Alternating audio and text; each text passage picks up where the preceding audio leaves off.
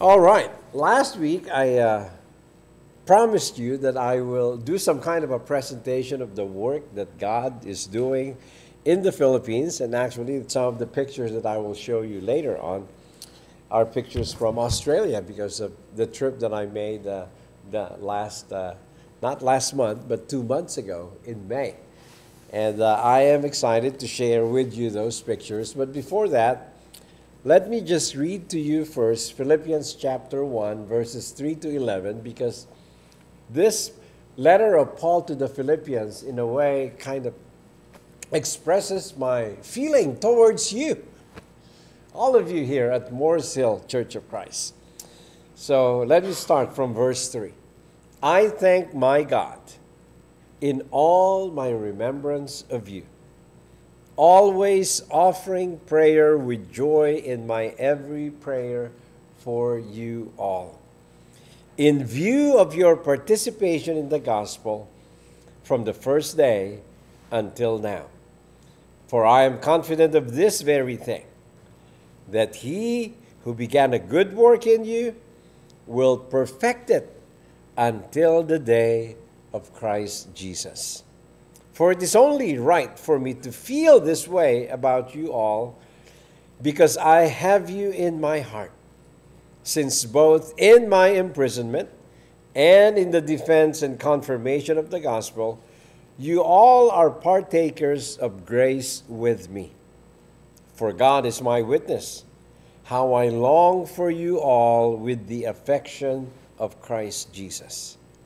And this I pray, that your love may abound still more and more in real knowledge and all discernment, so that you may approve the things that are excellent, in order to be sincere and blameless until the day of Christ, having been filled with the fruit of righteousness which comes through Jesus Christ, to the glory and praise of God. I just want you to know that I thank God for you every day. And there are 5 things, actually, that Paul mentioned here regarding the Philippians, like I said, that I kind of identify with. Not the imprisonment, because I have not been imprisoned, all right, like Paul was imprisoned. And he wrote this epistle to the Philippians because he said, I'm missing you guys. The book of Philippians is actually called one of the prison epistles, one of those letters of Paul that he wrote while he was in prison.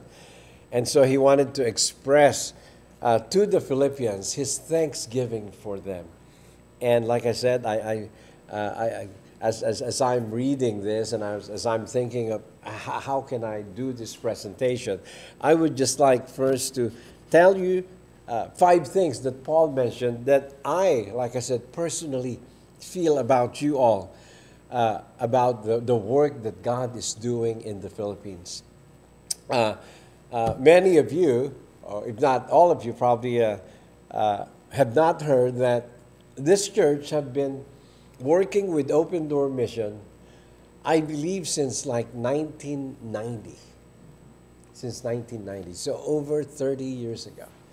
And the first time that I arrived here, actually at Morris Hill, was for a wedding.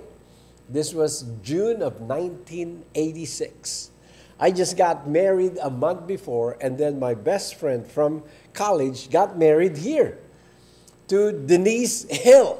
Some of you will remember Denise, right? Bill Hill's daughter. Brian Shriver, my roommate in college, married Denise Hill. He was my best man in my wedding, and I was his best man in his wedding here at Morris Hill Church of Christ. That was 1986. That was the first time I met the people of Morris Hill Church of Christ. Well, that same year, we went back to the Philippines, 1986. And then 1989, we came back to the U.S., and we were missionaries during the VBS of Morris Hill Church of Christ in 1989. All right? And then 1990, before we went back to the Philippines, the Joy Club started supporting Open Door Mission. 1990. Because we were here in the U.S. for a year. I went back to school 1989 to 90. And then 90, we went back to the Philippines. And the Joy Club started supporting the Open Door Mission. And then we came back to the U.S. again in 93, and that's when the church started supporting the Open Door Mission. So, like Paul says here, from the very beginning, almost, right, of Open Door Mission, this church have been a part of the mission in the Philippines. And so, I thank you because of your participation in the gospel. And that participation is in two ways. You have participated in the message of Jesus Christ because you wholeheartedly received the message and accepted Christ as your Lord and Savior. But you also have participated in the gospel by sending someone to the mission field to preach the gospel. You did not know me that well when you first met me and started supporting. But you loved God and you wanted to be involved in world mission. And so every time we were home, we made it our goal to be a part of either the VBS here or come and make a presentation and join you in the services here every time we were home. And not realizing that later on, when we finally went back to the U.S. again in 2008, and then later on, 2 years later, becoming the minister of Morris Hill Church of Christ. And so, yeah, I started being the minister here in 2010. So it's been 13 years. Can you believe that? It's hard to believe that time has flown, and yeah, we all have been participants of the gospel of Jesus Christ, and so the word of God has spread to the Philippines. And I'm excited to tell you that right now there's more than 20 church plants going on in the Philippines. I did not have the privilege to see all of the churches, but I invited them to come to Manila and was able to go to some of them. I'm going to show you some pictures later on of the mission that I did last May, and also to show you some pictures of the people who are involved there planting churches in the Philippines. And so again, I praise and thank God for you because of your participation in the gospel. Not only that, because of the good work that God began in you. The good work that God began in you. You know, some people are thinking that you have to wait until you are a big church before you become involved in foreign mission. That's not true. That's why I appreciate so much this church, because this is not a mega church, and yet this church is involved in foreign mission. Actually, like with the mission that you are doing, that you have been supporting in the Philippines, the mission there, the Open Door Mission that we work with, is involved actually not only in the Philippines, but even in Canada and now in Australia, and was also in Indonesia. And that's why I always tell people that, you know, when we all get to heaven, you will meet people from Indonesia, from Australia, from the Philippines, and from Canada that you were not able to meet here on earth. And find the connection that those people were able to make it to heaven because you supported a mission that reached out to the people of Indonesia, Australia, Canada, and the Philippines. And wouldn't that be a glorious day when you shake hands with someone that you did not have a chance to meet here on earth, but meet in heaven, because the good work that God has started in you continued to grow to reach out to others.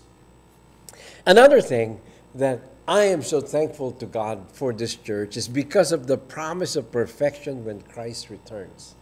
A promise of perfection, like I said, heaven itself.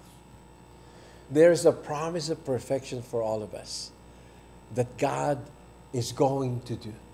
You see, here on earth, we are so imperfect. Our bodies deteriorate. Our abilities deteriorate. But there is a time in heaven when God will give to us glorious bodies that will never decay anymore. And that is one thing that we all look forward to in the future. We look forward to that. Why? Because here on earth, we face a lot of challenges. We face a lot of trials. We face a lot of difficulties. But we look forward to that day when we will be in heaven and all the aches and pains will be gone. The Bible tells us that in heaven there will be no more sorrow, no more death, no more hunger, no more thirst. That's something that we look forward to. A day when we will be perfect in Jesus Christ. And that's a promise that God has given to us.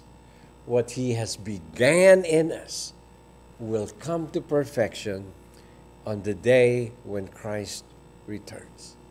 Another thing, though, that I am thankful to God for you is because I have you in my heart. Like I said, we have been together in the preaching of the gospel for more than 30 years now. Amazing. And you know what? In the 30 years that we have been partners in Christ and in the gospel, we have shared the gospel to many people, not only in the Philippines, but in other parts of the world. Let me just also give to you a report that last year, actually at the end of the year, even with the pandemic, the people in the Philippines that we have been supporting to share the gospel gave a report of more than 120 people who got baptized in the name of Jesus Christ. And we are all participants of that. Even though we were not able to go to another country, we allowed our prayers and our support to go there. Just this last May, without the help of this church, it would have been impossible to go back to the Philippines and do the summit, do the meetings, do the lecturing, and the visiting of the many churches and individuals that the Open Door Mission has been supporting. And then lastly, I thank God for you because of your continued growth in your relationship with Christ. Because you know what? That is one thing that we do here in the church is how can we become even more involved? And that's what we're doing. That's why even now we're involved in what is going on in Kosovo with Alexandra and Liren. Why? Because we want to get involved even more. Because that is what God wants for us. And that is a result of our growth in our relationship with Christ. Because the more we grow in our relationship with Christ, the more we grow in our love for Christ, the more also that we grow in our love, not only for the brethren, but in our love for the lost, so that they too may come to know Jesus Christ and find salvation in Him alone. And so again, I thank God for you. And I thank God for the privilege that we have as Open Door Mission to be partners with you in the gospel of Jesus Christ by sharing the gospel to the lost people of the world. Let me just show you now some pictures. Of course, you know these two people here, right? Open Door Mission, Tito and Sandy Pel. And let me just show you some pictures from my trip to the Philippines and Australia this last May of 2023. A koala bear from Australia, of course. There you go. And this is in the hotel in Sydney. Teaching, actually, these three people who are very interested in starting house churches. That's Noel Labordo and his wife, Aussie, and Andrew. Okay, go ahead, Mike. And this is in front of the Sydney Opera House. My wife told me, I know you don't have time to go around looking at beautiful places there, but can you please take a picture of the Sydney Opera House? And actually, it got cut there. But anyway, I was with the guy that I'm standing with is Charlie Ayuno. He's the one that in Canada, a former student of mine who's been planting churches in Canada. That's why I've been going there. So we were both invited to go there to Australia. This is Noel again, and Aussie, and Andrew. And this is Tumaini Kashindi. He is from the Congo, but ministered in South Africa, and met his wife there, Rochelle, and went back to Australia and started a church for the Congolese people. And is very interested in doing house church, and that is why we came to visit them, because they were not able to come to the hotel because his wife is having some issues with her pregnancy, so he couldn't leave her, and so we went to them and trained them also. They're still at the hotel. And now we did a 4-day summit. Actually, when I look at the date, it's actually 3, but I remember we were there starting on the 13th, the 11th, up to the 14th of May to do a summit titled Align. And here are some pictures of that summit. These are the people who attended that summit. And it was funny because the lady that was supposed to speak to the ladies was not able to come, so I ended up with the ladies. But this is with the group, actually with the wives. And yeah, we did lectures there for 3 days, and did a lot of praying with them. Or did some more pictures of the group. This is on the last day, so everyone was wearing the same shirt.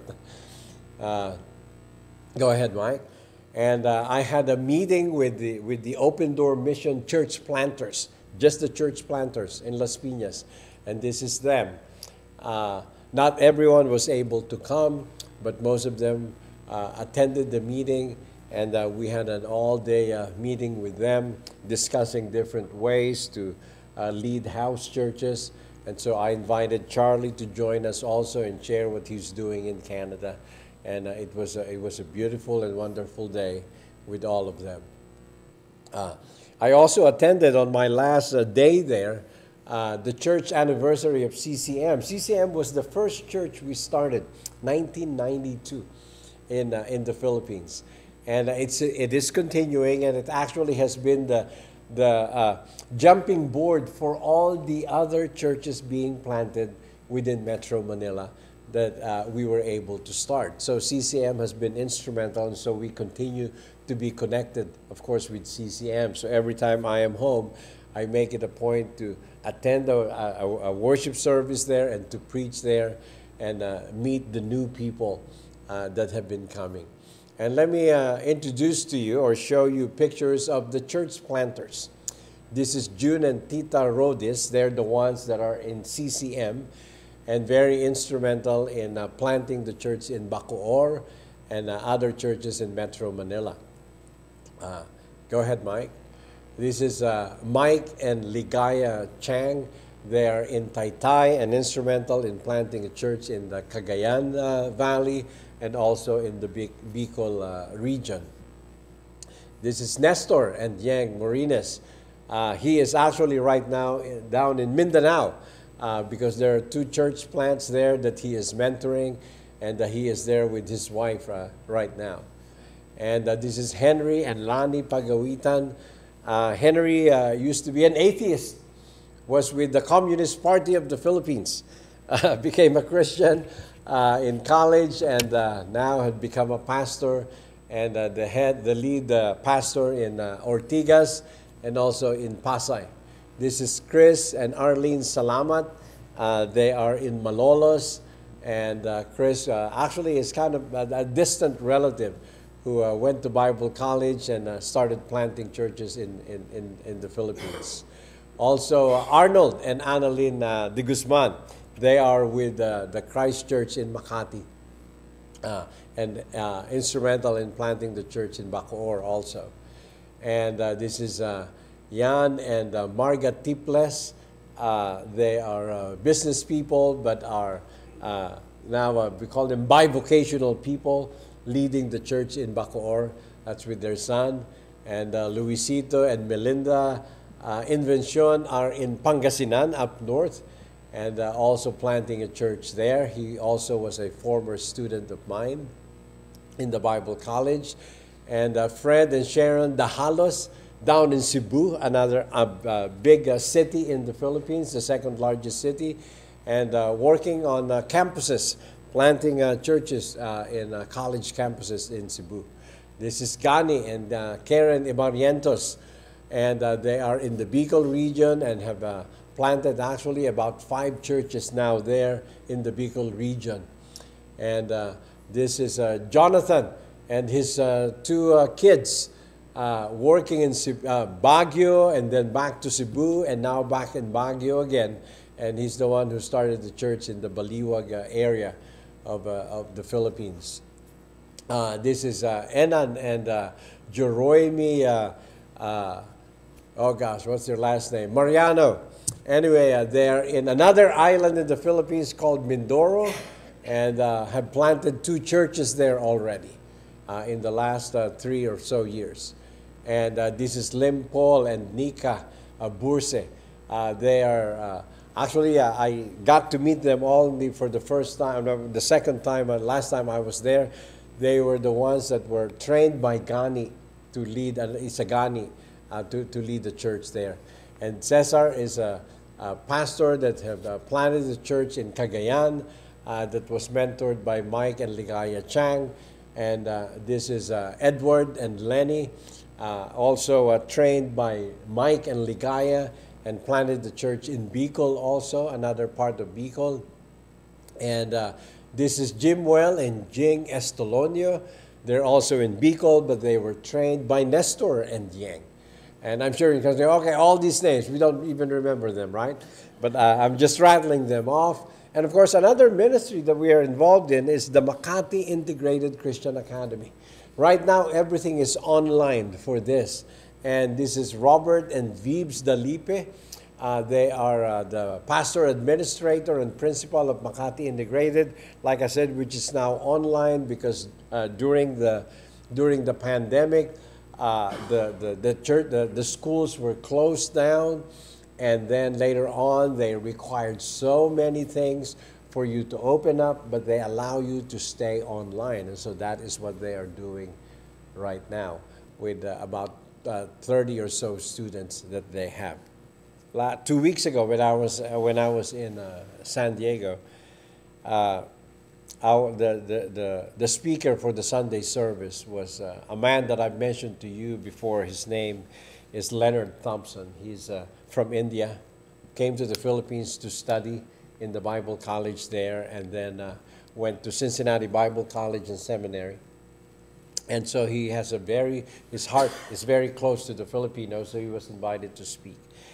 And in his sermon that Sunday, I was really moved by his challenge to the Filipinos, because he said, I know the perseverance of the Filipinos, that, wherever you go, you will share the gospel with fellow Filipinos. But he said, my challenge to you, Filipino brothers and sisters, is this. He said, what are you doing for your neighbors in Asia? Because he said there's over 1 billion people in India with less than 1% Christianity. Almost 300 million Muslims in Indonesia. And the question again is, what are you doing about it?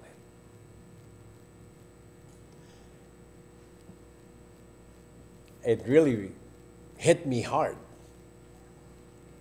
because I know I'm doing a lot for Filipinos everywhere in the U.S., or not everywhere, but in a lot of places in the U.S. and Canada and the Philippines. But what about for other cultures? And that's the question that we... identify being in Indiana, rural Indiana. Right. Identify with the world, but we have to. But we have to, exactly, right. And like I said, that's what hit me, because I have so much concerns, especially for the Filipinos in other parts of the world, but what about the other culture? And that was the challenge that he gave. And like I said, it just hit me. It just really hit me. What are we doing to reach other cultures who are in the U.S. now, our neighbors? Because they're coming. They are coming. Are we reaching them? Is the question. All right, so that is the challenge for all of us. What are we doing to reach our neighbors, especially those who are in a different culture?